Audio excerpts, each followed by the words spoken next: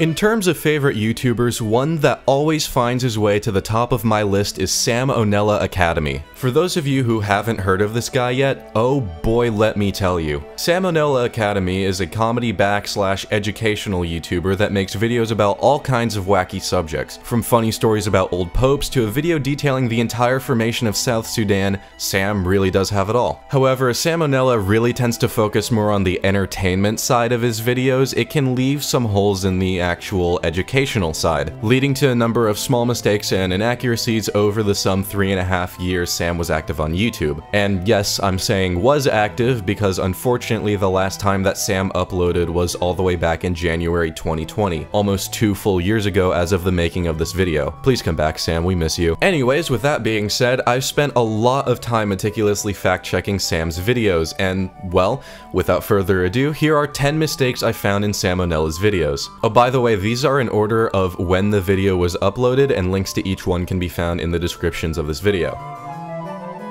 Tycho Brahe has our first significant error. In this video, Sam uses elk and moose interchangeably. While being very similar and indeed being a very common mistake, elk and moose are actually 2 different animals. Despite this one relatively forgivable error, Sam actually leaves out a lot of details about Brahe's escapades in the video. For example, Brahe is believed to have actually died of a bladder infection from, I shit you not, holding his pee in for too long. In Thorium Rocks, the 3 Mile Island disaster is depicted as having happened in the 1980s, when in fact the meltdown actually happened in March of 1979. Also, at about 2 minutes 40, there's this picture which is only visible for 1 frame for some reason. I'm not sure why that's there, but whatever. The religious symbols video has a couple of minor details I'd like to point out. First of all, Sam saying that the Jewish Star of David was just a random symbol that they made their own isn't entirely correct. The Star of David, or the hexagram as it's known in geometry, has ties to Judaism going back as far as possibly the 3rd century. However, he is right in saying it didn't really become the well-known symbol it is today until the mid-1800s. And second, Sam's drawing of the ohm symbol connects this loop on the right side here, but it's actually supposed to be open like this. And now we arrive at slang words I don't understand, the one that caused me to make this video in the first place. So Sam says in this video that he doesn't understand the phrase chicken legs as an insult for like skinny people, and then proceeds to show a picture of a chicken drumstick. Fucking what? I'm sorry, but has this guy seriously never seen a chicken before? These dudes have really skinny legs, as you may notice, with your eyeballs. And I mean, yeah, you could argue that the drumstick is technically part of a chicken's leg, but it's just that, it's a drumstick. And it's also the part of the leg that is, as you can see here, not visible on a live chicken. Absolutely no one calls this a leg, at least not here on the West Coast. I'm not sure why Sam doesn't get that this part of the chicken is what people are referring to. It's actually really uncharacteristic of him, so maybe he's trolling, but I'm not really sure.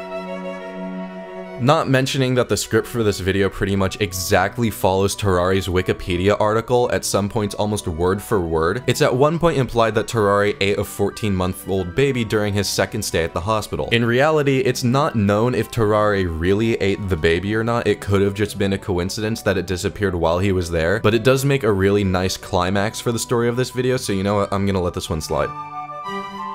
In the historical inaccuracies video, Sam says that the Iron Maiden torture device was invented by archaeologists looking for something cool to put in a museum. This isn't true. This is just a theory proposed by Professor Wolfgang Schilds to explain the lack of evidence of existence for Iron Maidens before the 19th century. However, this doesn't completely rule out the possibility of them or something similar existing in medieval times. And in fact, descriptions of devices very similar to the Iron Maiden go back as far as 200 BCE, when the Spartan Nabis is said to have made something called the Iron Apego, which was similar, I guess.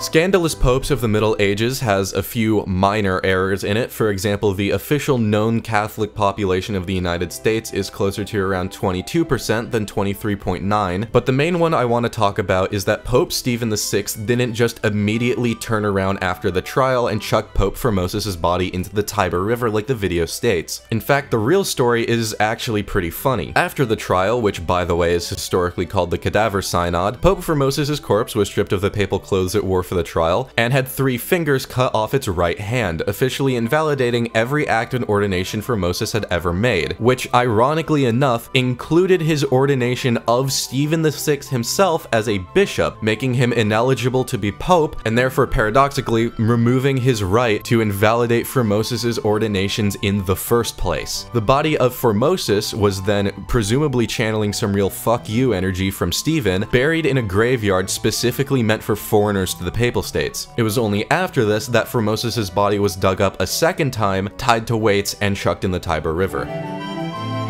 While the octopus bit in the top 10 worst animal skeletons video is funny, I think it's a little weird to include it for the sole reason that it doesn't have a skeleton. It's like including a smart car on a list of 10 worst diesel trucks, if you know what I mean. It's just kind of out of place.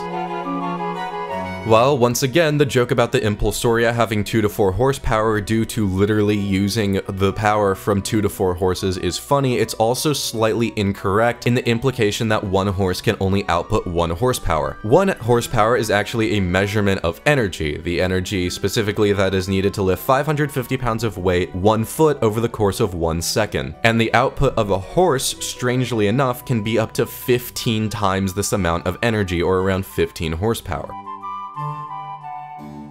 Before we get to number 1, let's just do a lightning round of some honorable mentions here. How to gain weight. The video is mostly fine, but the title makes it sound like Sam's gonna talk about fat weight when he's really referring to muscle mass. History of sushi. No one knows for sure that sushi was actually created in Japan in the 900s, and there's actually some evidence to support that the practice of storing raw fish in rice dates back to the 400s in China. Fire diamond. Sam's description of the word oxidizer here isn't entirely correct, but to be fair, if you don't already know what it is, it can be a bit confusing.